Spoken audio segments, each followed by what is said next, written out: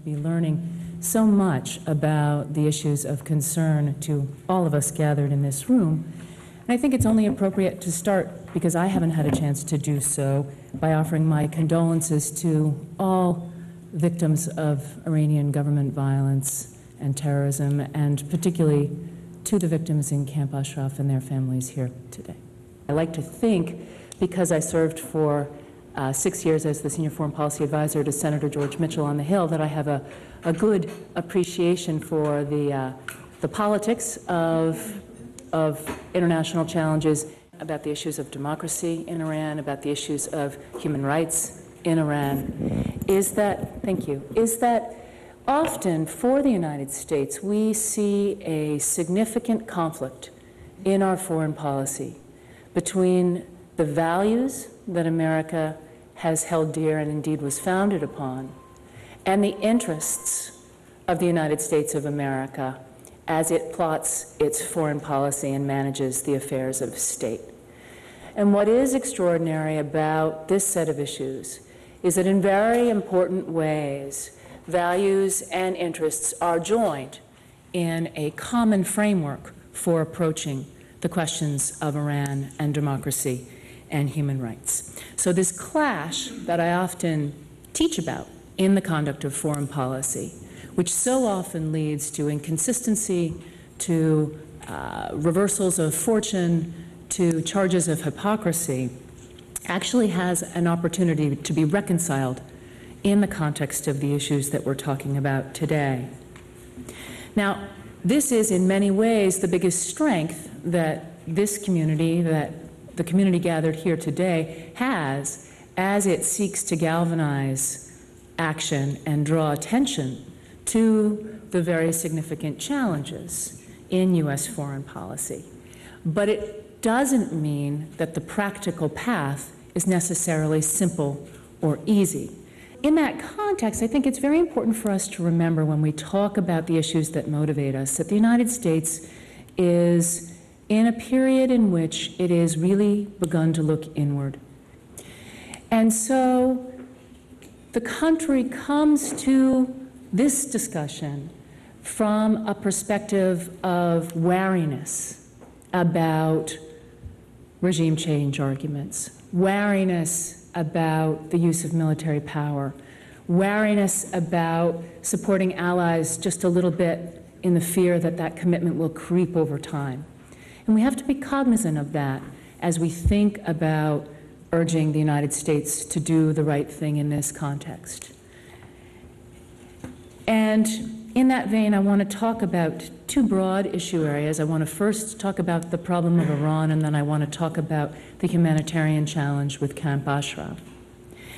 And as I said, the interesting opportunity that we have, that I think falls on very fertile soil in the American political debate, is that there is no disagreement about the nature of the Iranian regime. It is abhorrent. And it is not simply abhorrent from a values perspective in terms of the gross violations of human rights and the authoritarian nature of the rule, but it is a real threat to American security, to the security of many of our friends, and to international peace and stability. So there's strong agreement on that fact, but there are also many regimes that fall into a similar category of being abhorrent and being threats to international peace and security. And simply because we can identify a regime as a problem doesn't easily suggest the right and most effective solution to that problem. So one of the caveats that I want to offer as we think about a future free Iran, a future democratic Iran, is that when you look historically at the U.S. experience with regime change, we have many, many, many different models. We have the model of the Cold War, in which the United States chose to deter and chose to poke and prod through proxies, and waited, and waited, and waited, and waited. If you think about the political context in which Ambassador Reese worked, where in Northern Ireland we had a long-standing conflict that had political and military dimensions, in which the United States diaspora community played a significant role That also took a long time and led to a negotiated solution. And finally, as I mentioned, in the context of forcible regime change, very uncertain results. The United States, I think, in both Afghanistan and Iraq, has learned that, that war often has many unintended consequences, and that so one of the challenges for this community and for us all going forward is to help think creatively about what I have heard this community describe as the third way. So one of the challenges is to flesh that out and to explain in greater detail second and third order consequences, the specifics of how you would achieve it, the groundwork for moving forward in this alternative that reflects where Washington is today and offers a pragmatic and hopeful future for your movement, your cause, and for Iranians in the country and worldwide.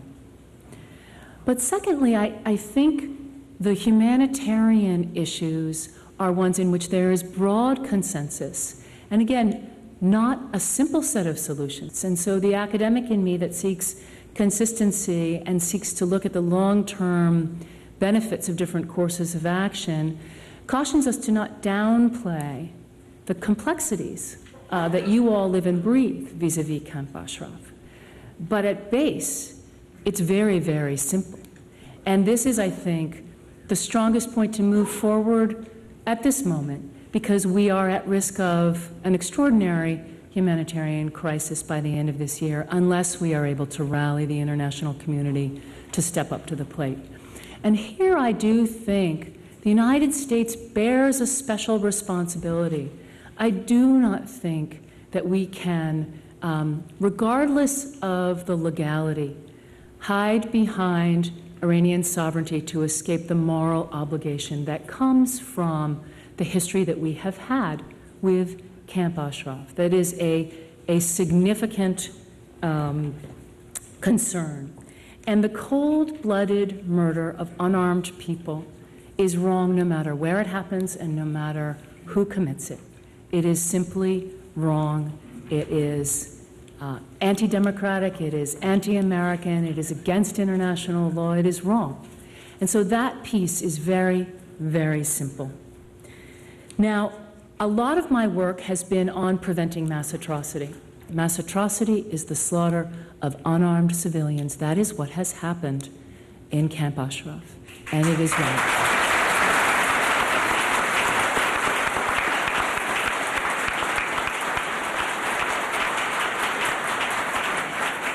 I commend to you a small book on mass atrocity response operations that I put together with some colleagues from the U.S.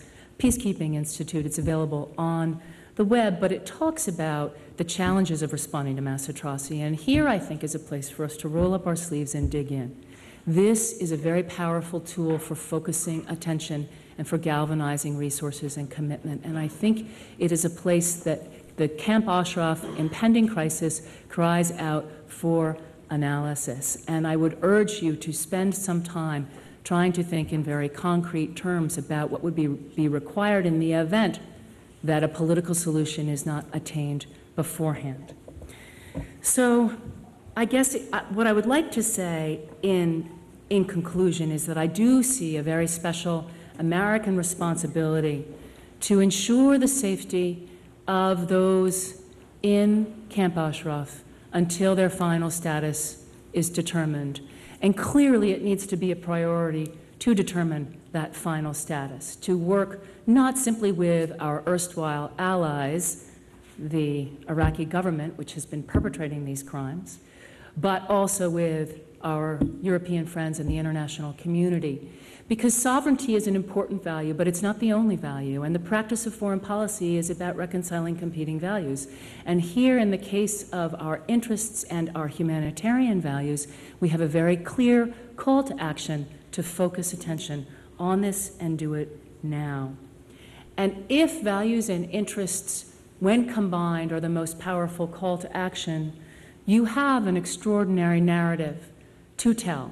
It needs to be explained in a way that can be heard in the context of a town and a country that is dealing with many challenges.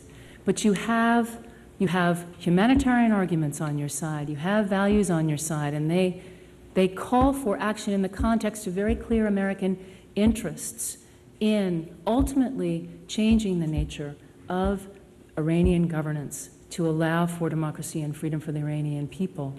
And so I look forward to continuing the dialogue with you about, practically speaking, how we might do that. Thank you very much.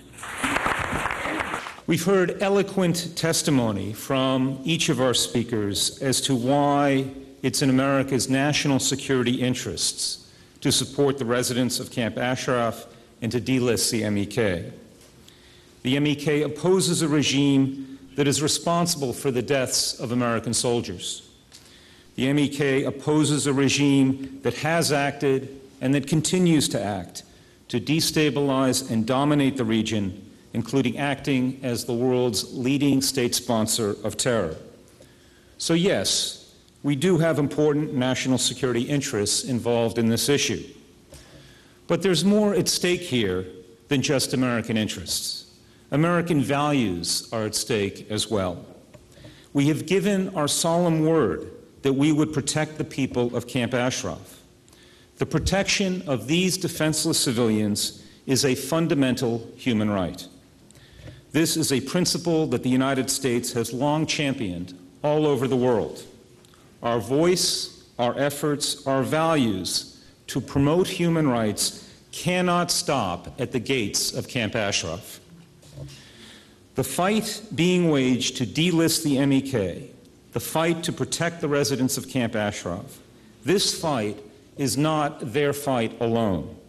It's not your fight alone. It is America's fight as well. Both our interests and our values are inextricably linked in this case. To the residents of Camp Ashraf, we stand with you. We will continue to work to change U.S. policy, and we will not rest until we succeed. Thank you very much.